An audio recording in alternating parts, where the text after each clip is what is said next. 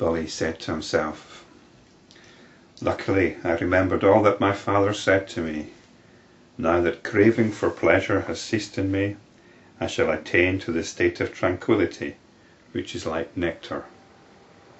I am really and truly tired of repeatedly earning wealth, fulfilling my desires and enjoying sexual pleasures. Delightful is the state of peace. In utter inner tranquility, all pleasures and pains cease to be of value. Bali is a demon. Demons, like the gods, live for an awful long time.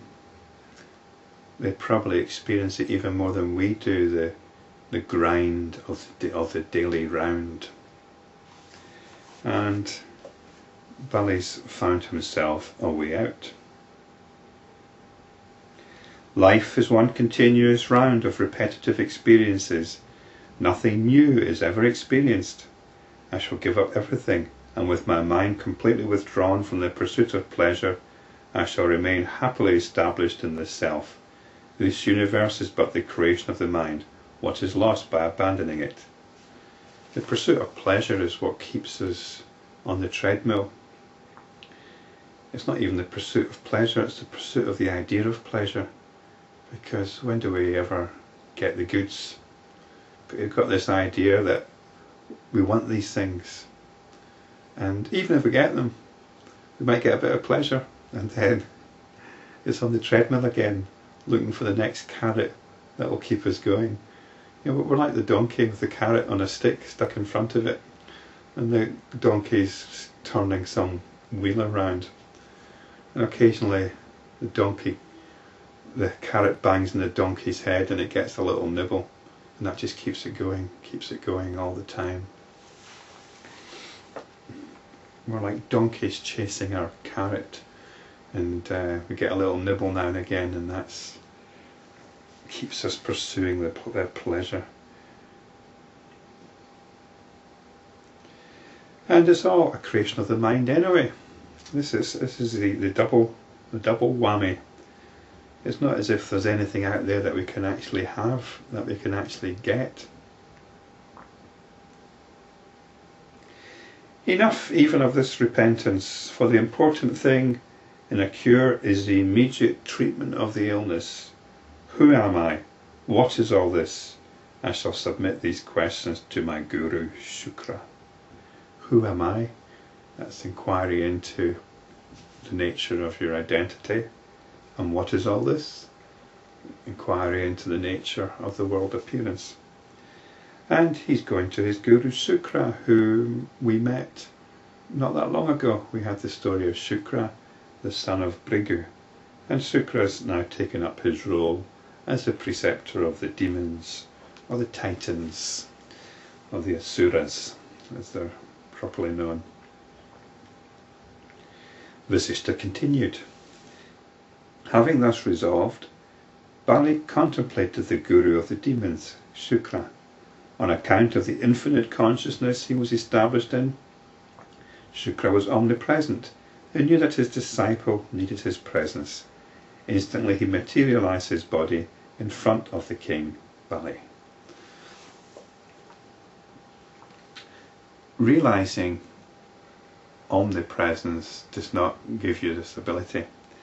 We have to bear in mind there's two things here. One is Bali visualized Sukra. So in one way, Sukra is actually Bali's creation. But we did hear the story of Sukra, and being established in omnipresence doesn't allow yourself to materialize your body anywhere. These are the lovely stories that the language lets us run with. These are the stories of the spiritual romance, which are great, and we can enjoy them and have fun with them.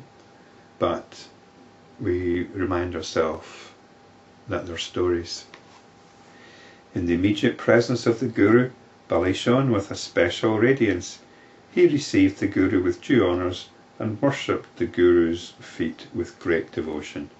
Then Bali asked Sukra, Lord, it is the reflection of your own divine radiance that prompts me to place this problem before you. I have no desire for pleasure, and I wish to learn the truth. Who am I? Who are you? What is this world? Please tell me all this. Sukra replied, I am on my way to another realm, O Bali, but I shall give you in a few words the very quintessence of wisdom. Consciousness alone exists. Consciousness alone is all this. All this is filled with consciousness. I, you, and all this world are but consciousness.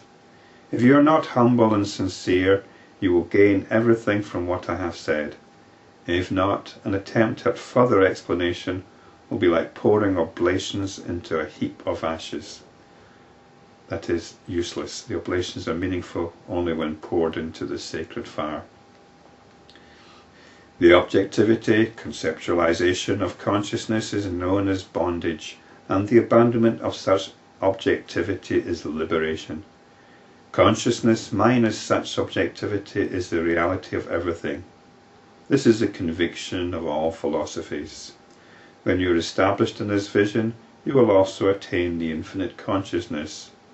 I shall now depart to do the work of the gods, for as long as this body lasts, one shall not abandon appropriate action. So everything's consciousness. Objectification or conceptualization is bondage, and the abandonment of such conceptualization is liberation. Some people think it's about giving up thinking, that you've got to stop thoughts. It's not that. It's much more profound than that. It's giving up notions and identification with notions. It's not about getting the mind to stop thinking. That's a complete dead end. You can do that, and you can practice that if you want and get some benefit from it, but it's nothing to do with realization. Realization is understanding the notions and beliefs which we live by, which we assume. Notions of having a body, a world out there, of notions about perception, that there's a me here perceiving things out there. These are actually beliefs and notions. They don't actually stand up to very deep scrutiny, and I've covered these points before. You can explore it in detail. How does perception work?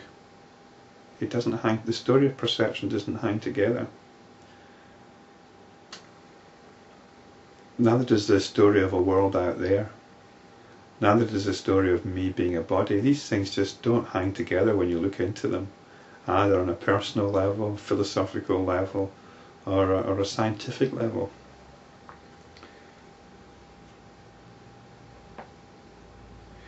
And Bali is asked to be humble and sincere. And this is what I said before. You need to be open. This is what was mentioned, was described as goodness in the previous chapter, or chapter 24. Being humble and sincere. It means, being humble is meaning that you don't have any notions to defend. What's your reaction? What's your reaction, for example, if I say the body is a notion? It's an idea, it doesn't have any real existence. You think, oh, well, that's quite clever, and you might want to go along with it, but you don't really take it on board, because basically you know the body is real and that the world out there is real. Basically you know this, don't you? This is your conviction.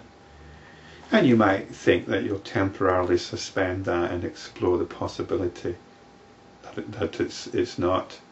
But you're not temporarily suspending it. It takes tremendous humility and sincerity to put that aside. And it's quite a strange thing that Bali's been asked to do this, because we'll hear how he interacted with Vishnu in one of Vishnu's avatars. And the tradition is that Bali got quite arrogant, although that's not how he's portrayed in the Yoga Vasishta.